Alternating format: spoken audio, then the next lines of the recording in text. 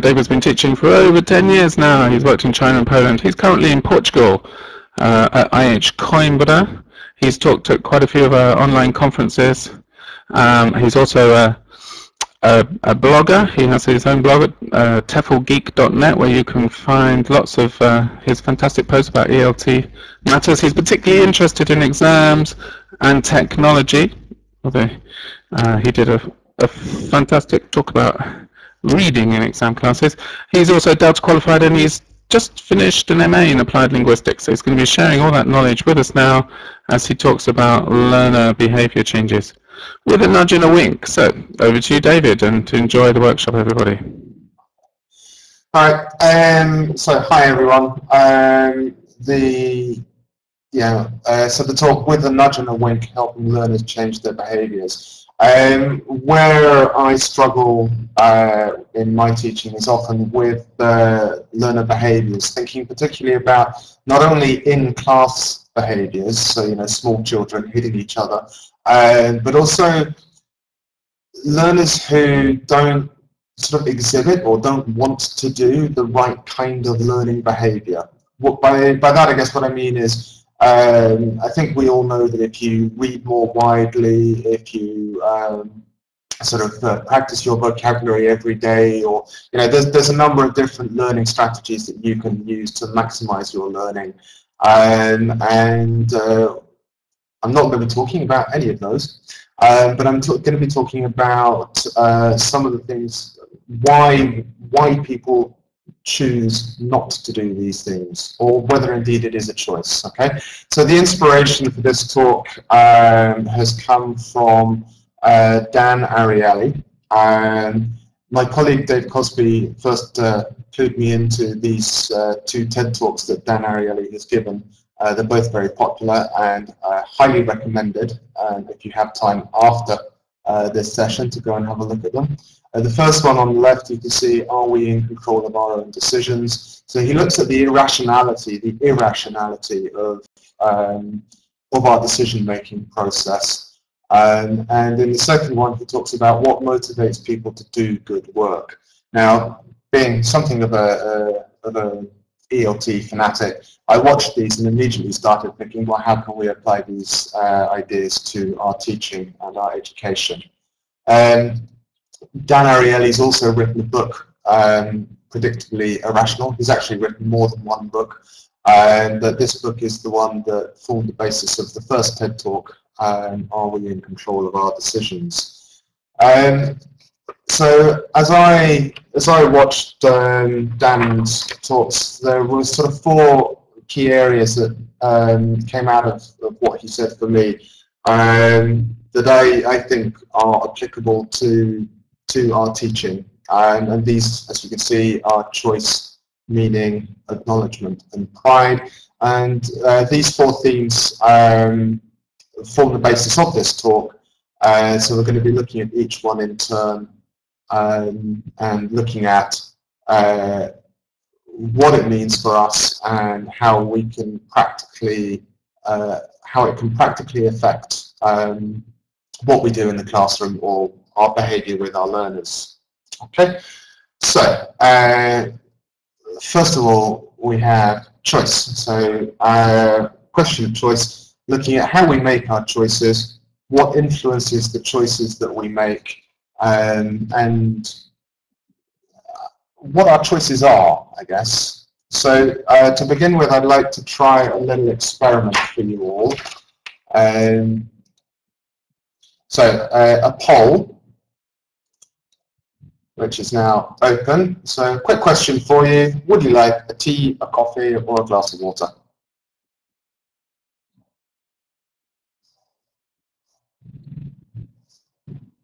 Just going to write these results down.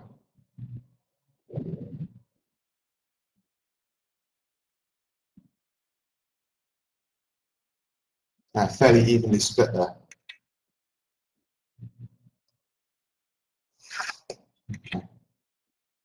Okay.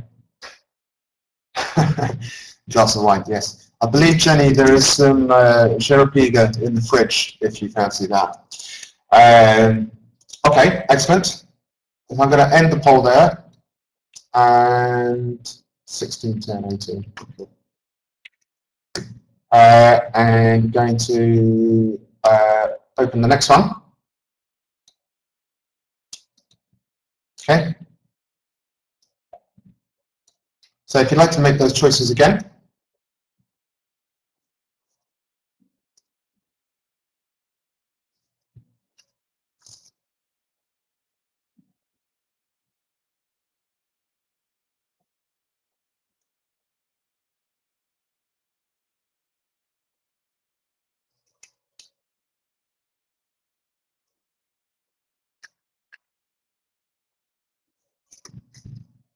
Okay, I think we'll end that.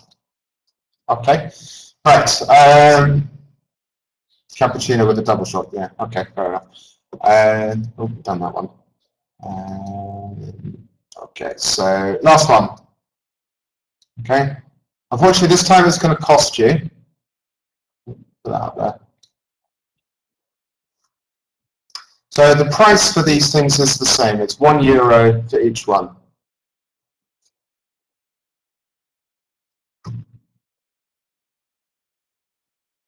That's interesting. Okay, excellent. So there's the results. I'm just writing these down.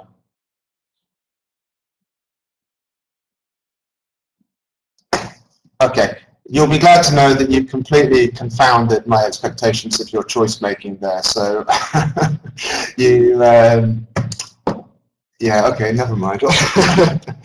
It's an experiment. It didn't entirely go as I thought it was going to, but never mind. Okay, the point behind these polls and the whole point behind the choices is that, generally speaking, the more complex the oops, sorry, don't want that.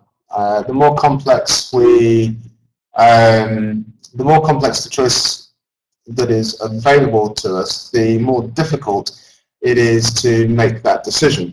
So polls 1 and 2, where you're being asked to tea, coffee, or a glass of water, and then tea in a red mug, tea in a blue mug. Basically, in the second poll, the decision that you're being asked to make is more complex. And according to Dan Ariely's theories and the evidence from his experiments, which I'm assuming are slightly more scientific than this, suggests that when you get a more complex decision process, people tend to default to the simple option. So, you know, what I was hoping the polls would show is in the first one, you've got the choice between tea, coffee, and a glass of water, and I was expecting a fairly even split, which is what we got, because I think 18, 10, and 18.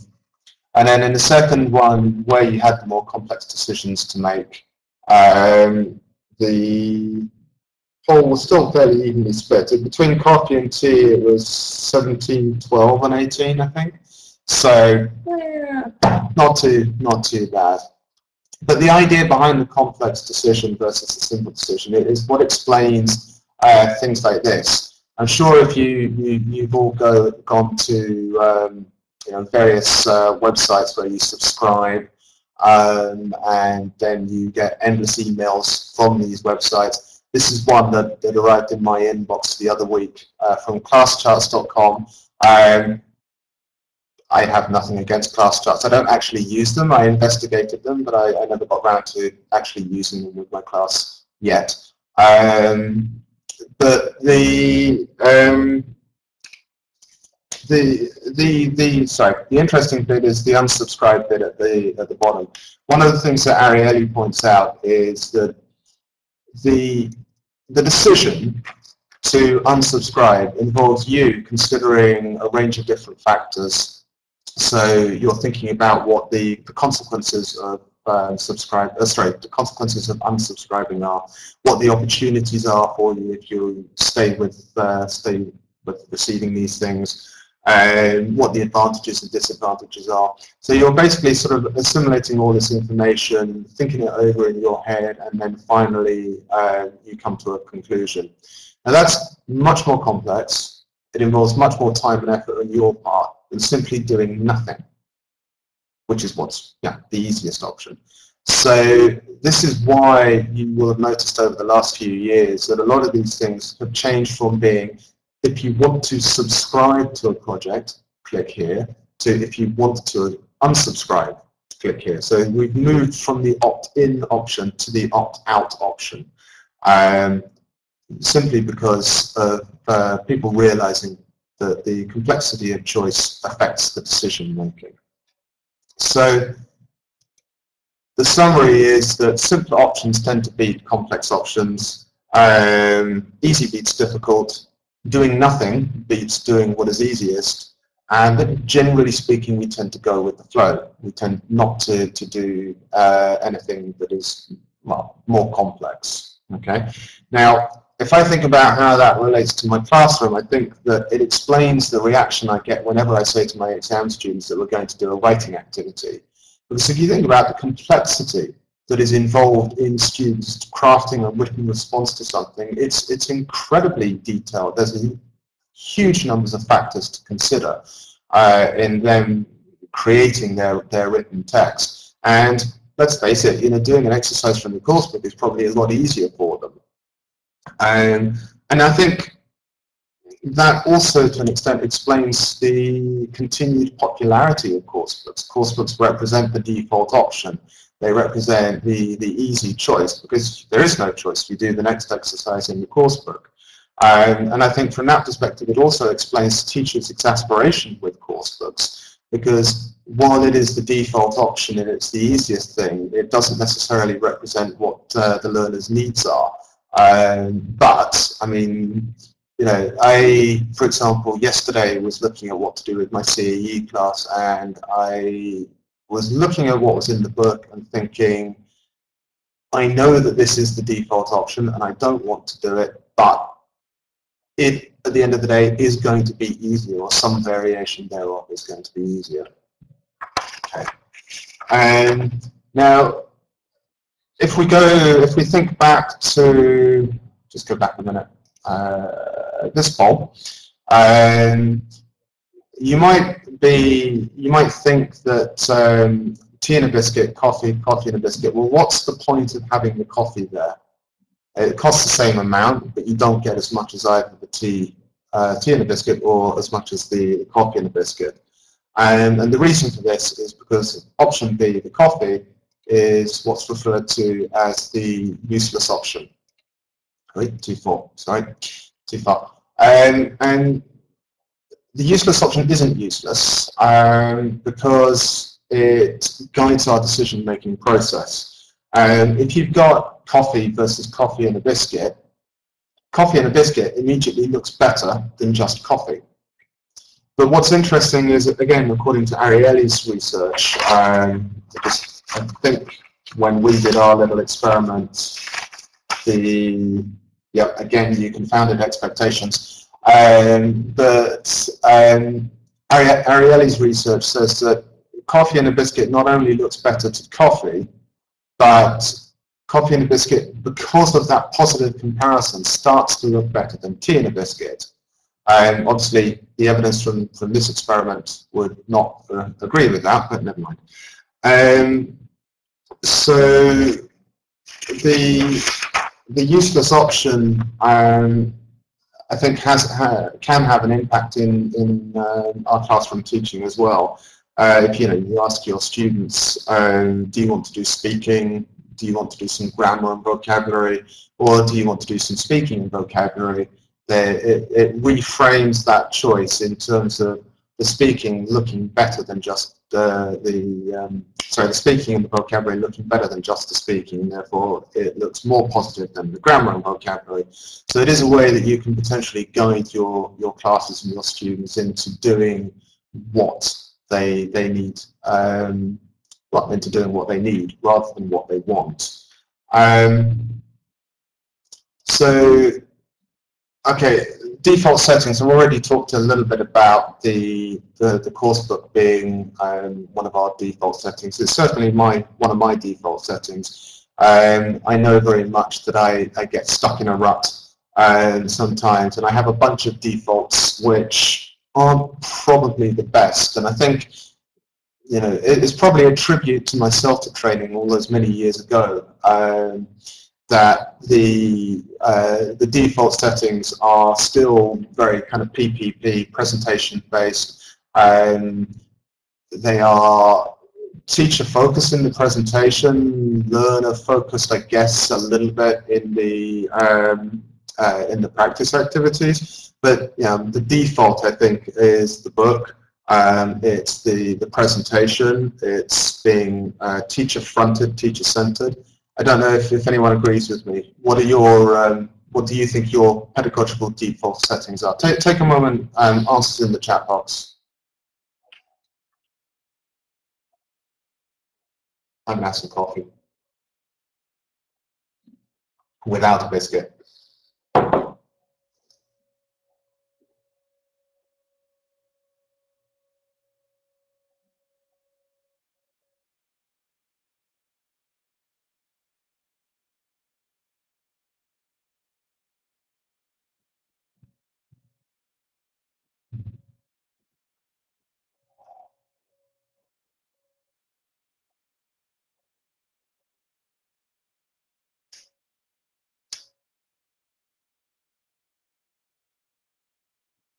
Yeah, that's interesting. Actually, Paula's point there, reaction to behaviour, is quite a good one. That's, again, something that I think I've been trying to work on recently. It's the way that you have to sort of just stop yourself, whether or not what the students, whether the behaviour of the student is actually going to be a problem, or whether it even matters what they're doing. Are your expectations reasonable? It's quite an interesting one. Yeah, okay, looking at the same procedures for listenings and readings. Pair work, okay, lots of pair work. Okay, it's nice to see so many familiar names there in the chat box. Okay, so these may be what our default settings are, but I wonder what our default settings should be. Now, obviously, what you think our default settings should be will depend on your beliefs on teaching and learning. So these are perhaps more reflective of where I am in my teaching practice at the moment than saying that these are things everybody should be striving to achieve.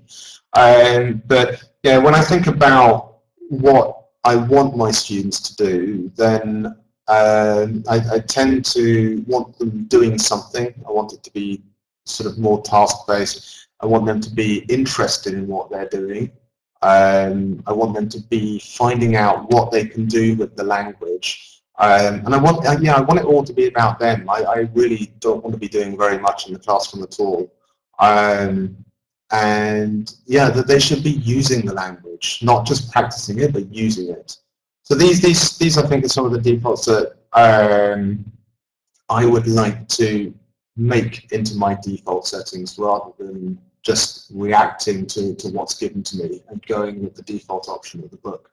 And it is difficult, but I think if you try and flip your default settings into something that is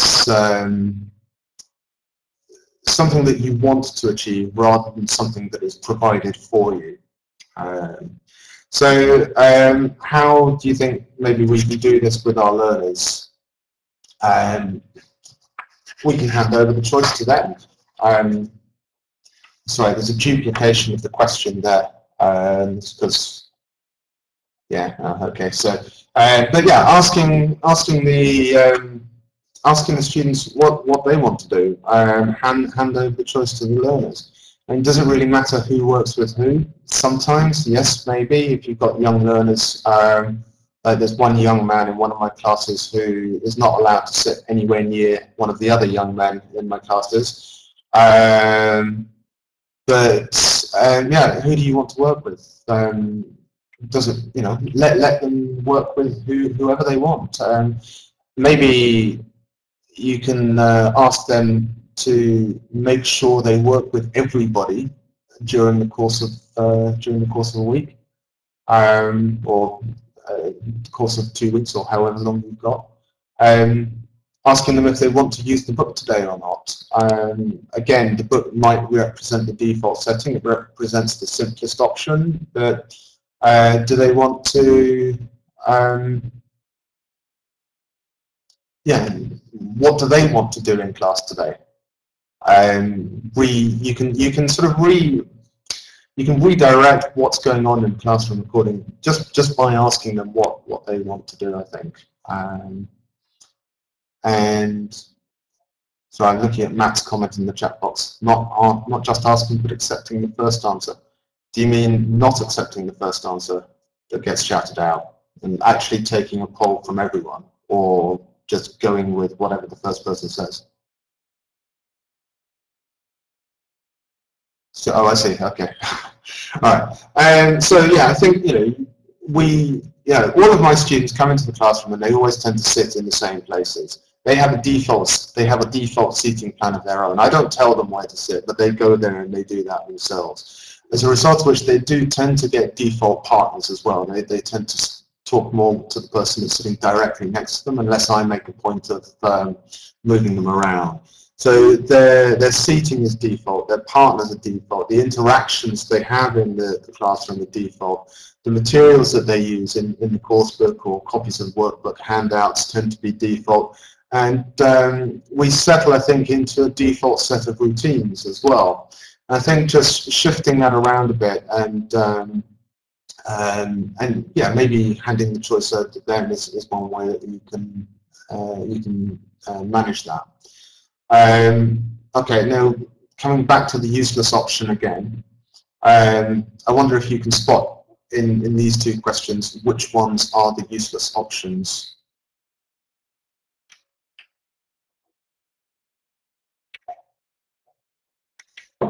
From my perspective, I think in the one on the question about the writing lesson, doing some time practice is my sort of, that seems to be the one that students go for most. In the one on the right, practicing the language, then I think the default setting might be exercises from the book. But by framing the questions like this, hopefully you can get your students to realize that there are other possibly better alternatives to doing something and to developing, rather than again just going with the default with the exam practice. So picking up on the limited choice, free choice situation. Yes,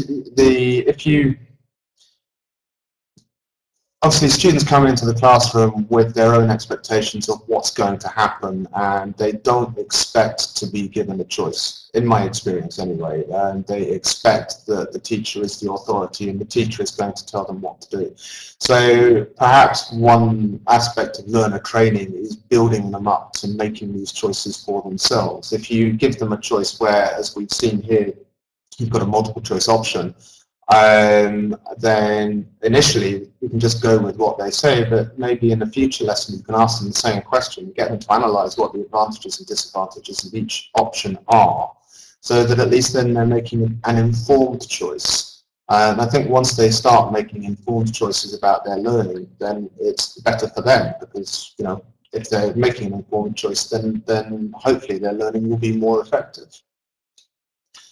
Okay, I'm going to move on because I'm just very aware of the time. I'm not used to speaking for 45 minutes. So the second point we highlighted from Dan Ariely was meaning and the meaningful condition. So I'd like to do another quick experiment, please. However, for this experiment, you will need pen and paper, or pencil and paper, your choice. And either very good math skills or a calculator.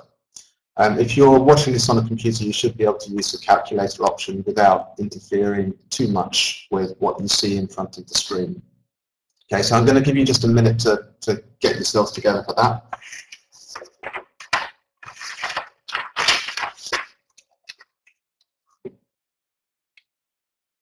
Okay, so think of a number.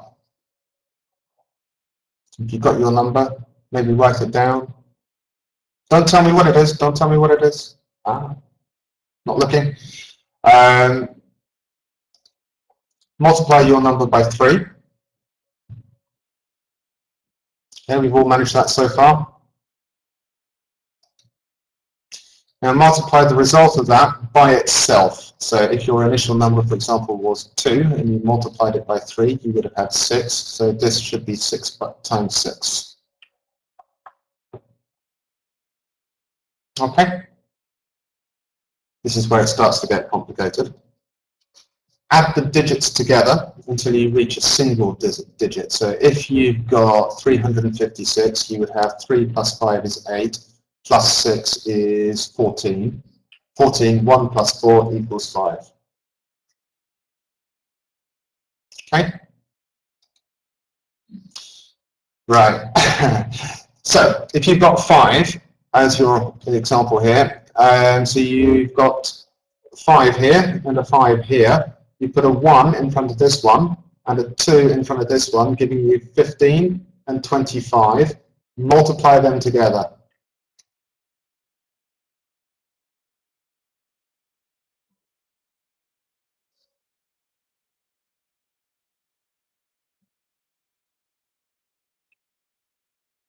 Okay, everybody done that?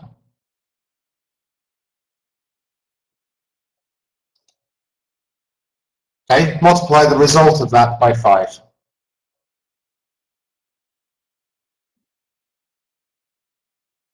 See, this is getting into advanced calculus now.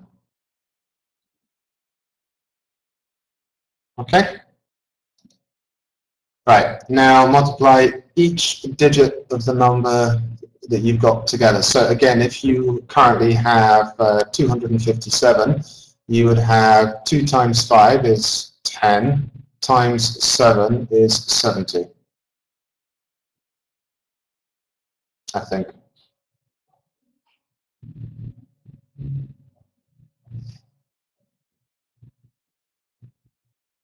Okay? Right, now, I think I can guess your answer, at least if you've done it correctly, or if I've done it correctly. I think your answer, the number you currently have in front of you, is 350. Am I right? You've done it wrong, Neil. See? There you go. I've learned how to read the minds of 92 people around the world, or however many people there are around the world. Yeah? Okay, if you want to know why that's important, you can go to the website, again, after the talk, thinkofanumber.net, which will explain why 350 is a very important number around the world. Okay, having done that, I'd like to ask you a question.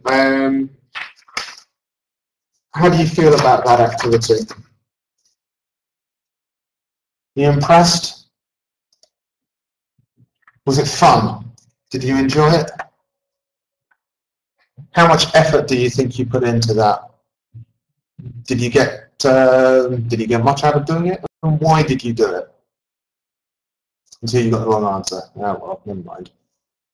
You can try again, Neil. Go to the website later and do it again. Okay, what do you think the point in doing it was?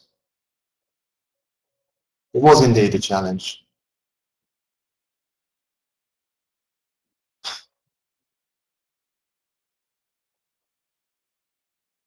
Yeah, there was absolutely no point in doing that activity. It was a waste of your time. And yeah, it shows you how bad at maths you are. How do you feel now?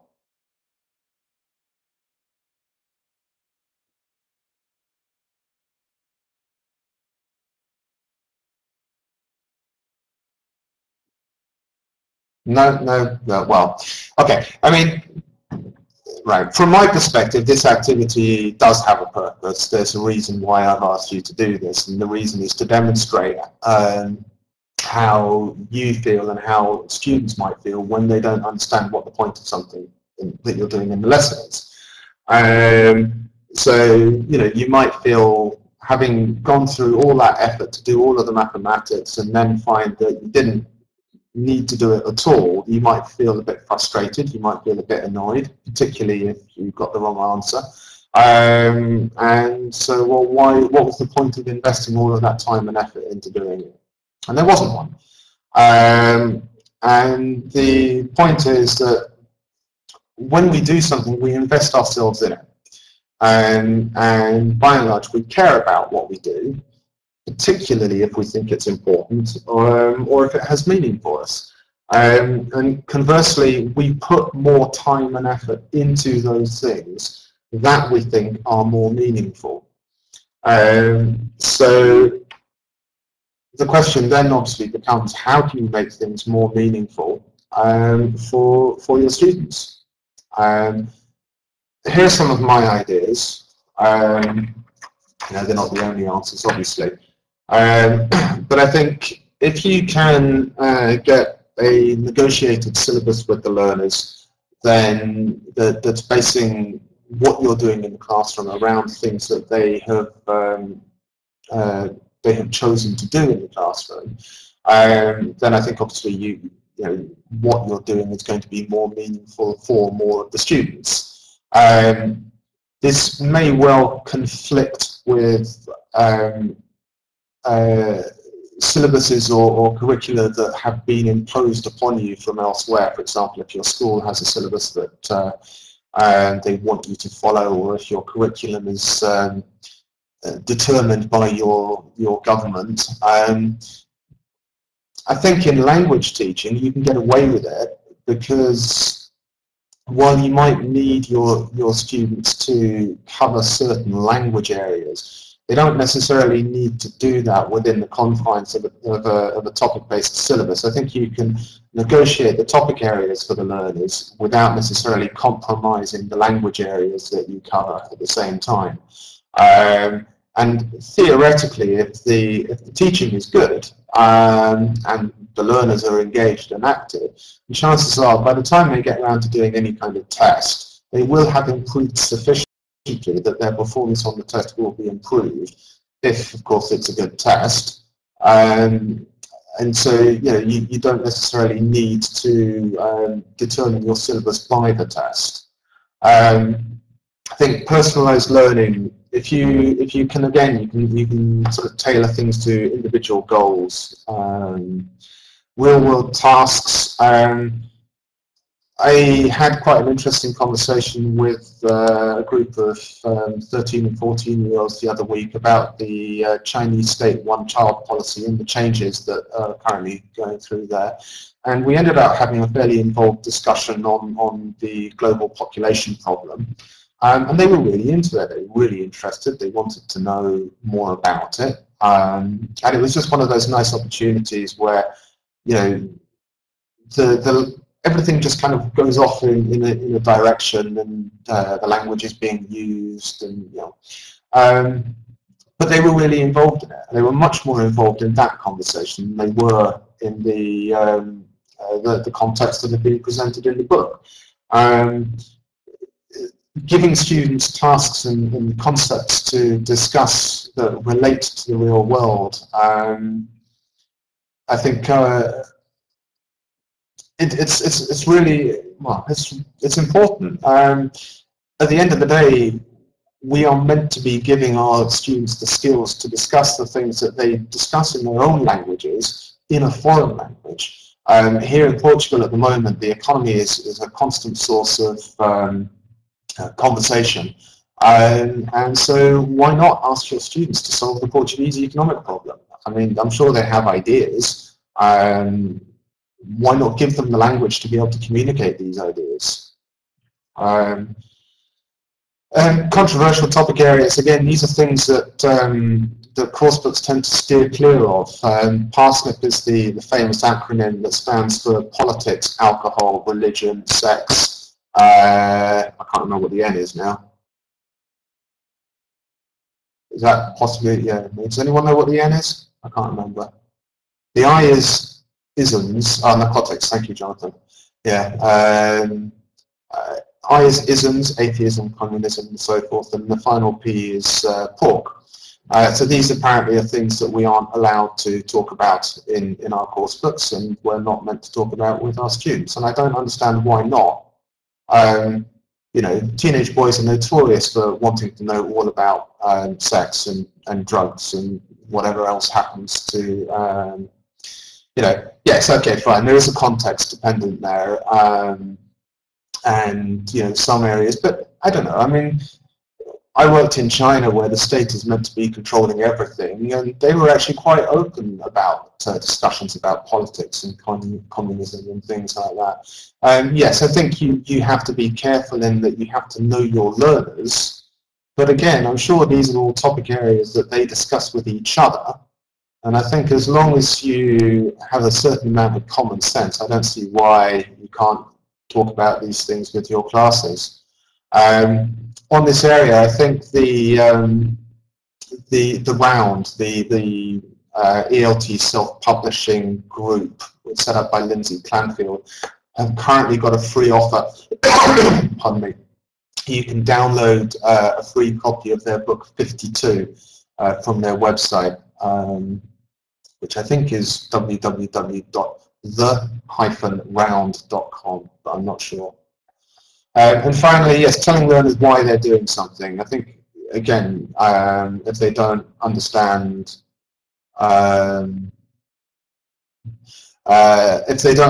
what the purpose of what they're doing is, then they're not going to even try. If you can tell your group of young learners or your group of adults that the reason why they're doing this speaking activity is to practice the present perfect, or to get better at meeting people in a social situation, then they're more likely to do it than if you just ask them to get up and talk to each other. So lesson menus, when you write up what's going to happen in the lesson, if you write that up on the board, then that's a useful way of doing that. Okay, again, being aware of time. So the next thing, let's talk about the acknowledgement condition. So another question for you is: start a class and one of the students offers you a bit of paper. It turns out to be their homework, much to everyone's surprise. What do you do?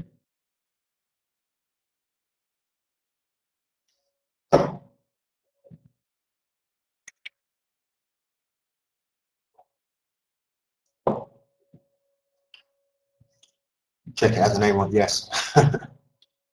Thank you, Jenny from Cordoba.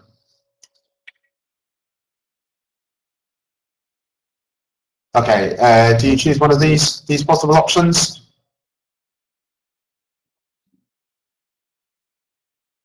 Tend to vary between the three. Sometimes the first one, sometimes the second one. Sometimes, depending on the student, the third one.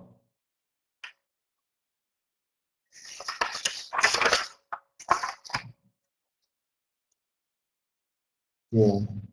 Okay. Mostly A, mostly B.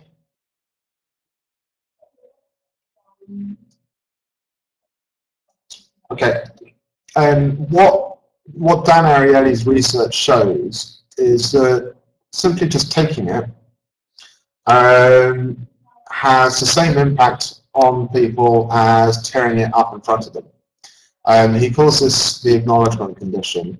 The graph that you can see in front of you now is about the rates of pay that people would continue to work for, depending on how their effort was acknowledged. So basically, a lower number is a good number because people are prepared to work for longer at lower rates if their work is acknowledged. But what I think is interesting is that if you take their work and shred it, that has the same kind of psychological effect on people as just ignoring it. So if you just go around and you take people's homework while you're doing something else, then effectively you're just ignoring them. You're ignoring all of the time and effort that the student has put into doing their homework. Even simply just looking at the bit of paper in front of you and just going, is enough of an acknowledgement that the student will feel that their effort or their contribution has been valued. And I think that's quite startling. And I think if we've been talking about homework, but I think you can look at other other aspects of the classroom with that. Ignoring effort generally is demotivating. You think about all of the different times that students do put effort into your lessons. If, for example, they've just done grammar practice exercise in their coursebook, and you look at it, and what do? Do you say anything? Do you thank them for doing that? Do you acknowledge good work? Sometimes yes, sometimes no.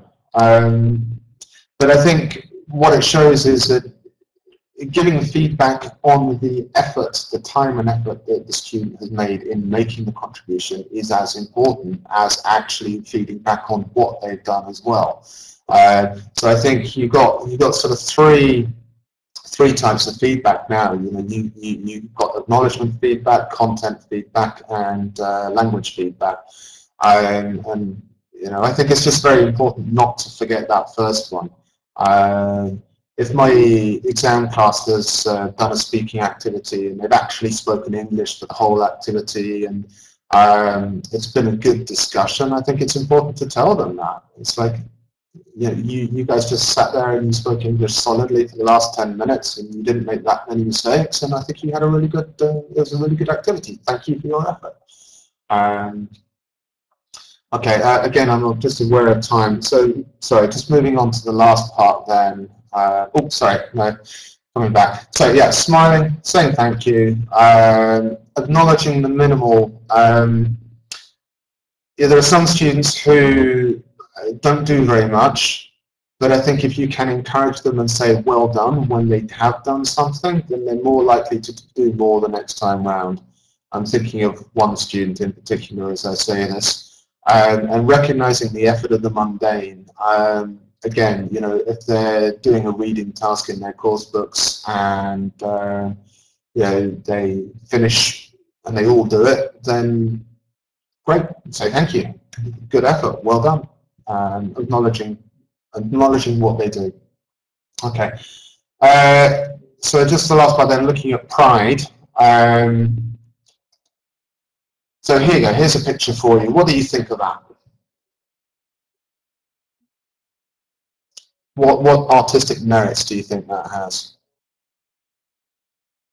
Would you like to see it on the wall of your National Gallery, perhaps?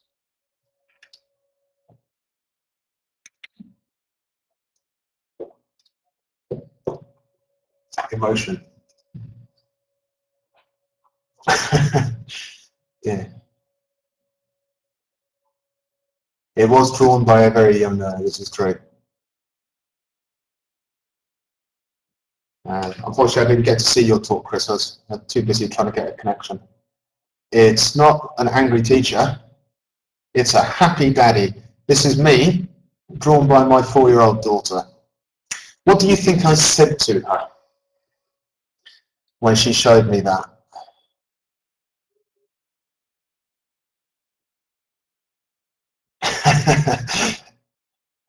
Yeah. Yeah, of course I did. So, wow, is that me? Really? Ah, excellent.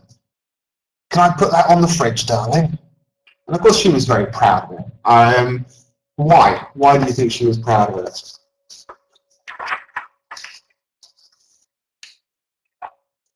Because it represents time and effort. She was proud of her, and yes, she managed to draw me.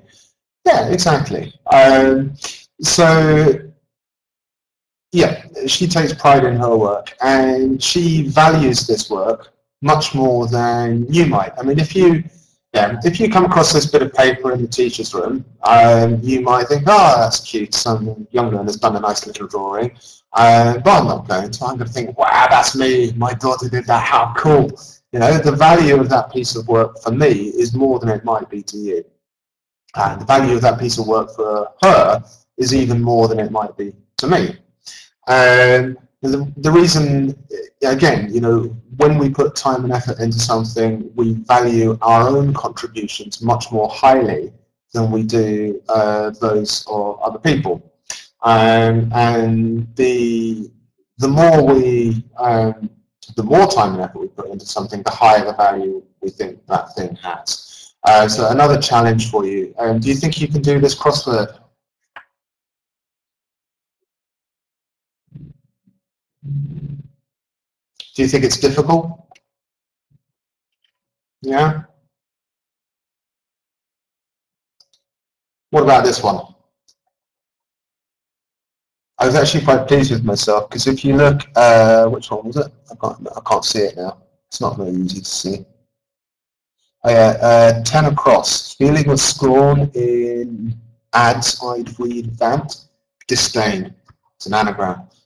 Um, yeah, the second one is more complex and it's more challenging. And I think students who get something that is more cognitively challenging value the effort they put in. They value the result much more.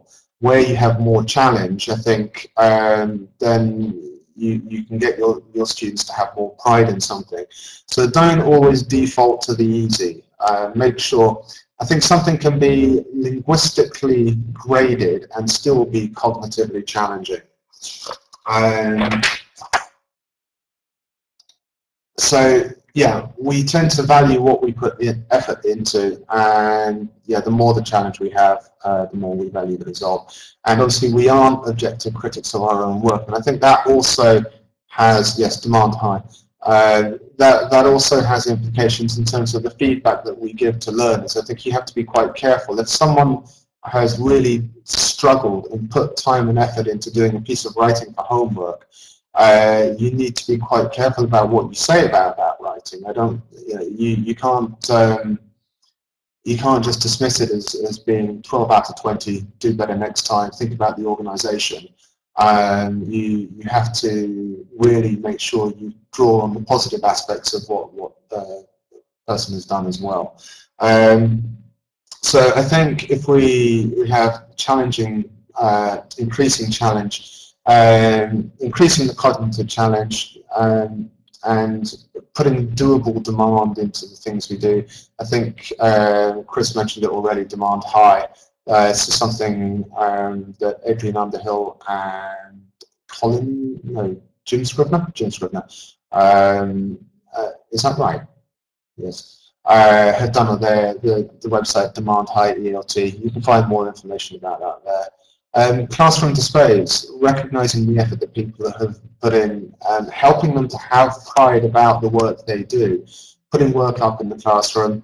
Here in Coimbra we have a masterpiece board where the best bits of the best work that, well, teachers choose the best work from their classes and it all goes into a box.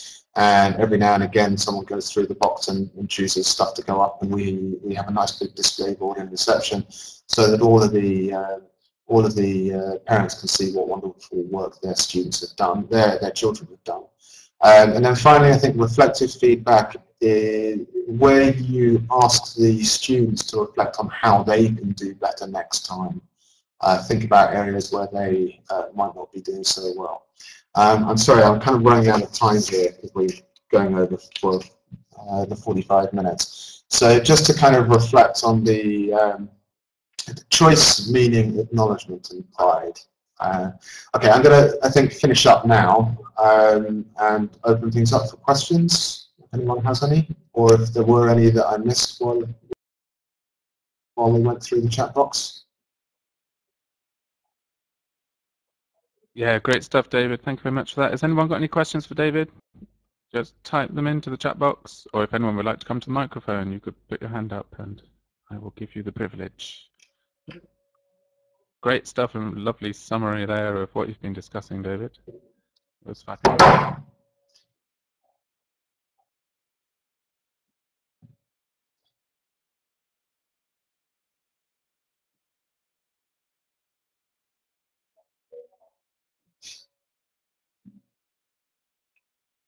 Lots of thanks and not many questions, David. Yep, that's good.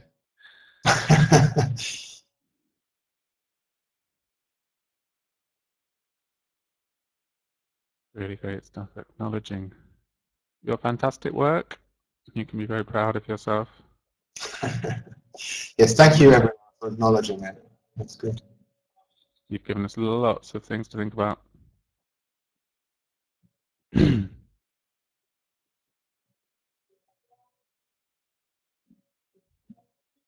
Encouragement and lying. Yes, I would lie to my daughter completely. I'm not sure about lying to students. I think if you, I think honesty is usually the best policy in these situations. But I think there's ways of giving the feedback so that you're not necessarily lying, but so that you are encouraging the student to examine the weaknesses of whatever it is they've done. I mean, one of my standard sort of answers with young learners is if they're doing a practice activity, and usually there's some students in the class who finish 5 minutes before the other students who at that point haven't even got their pencils out of their bag yet. But rather than giving feedback on which ones they've got right or which ones they've got wrong, I used to sort of just look at what they've done and say, you've got 3 wrong.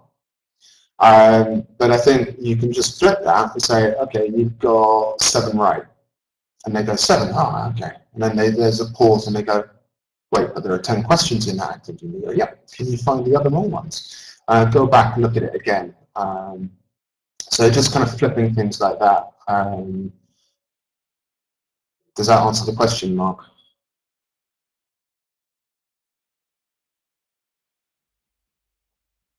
It's not really lying, is it, David? I mean, when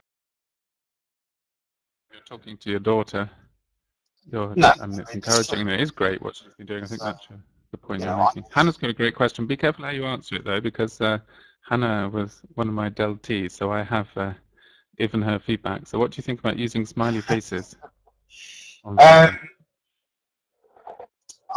do it. I have a kind of gradation of big smileys for excellent work, and then sort of slightly less smiley for good work, and then kind of frowny faces for those that might not be quite so good.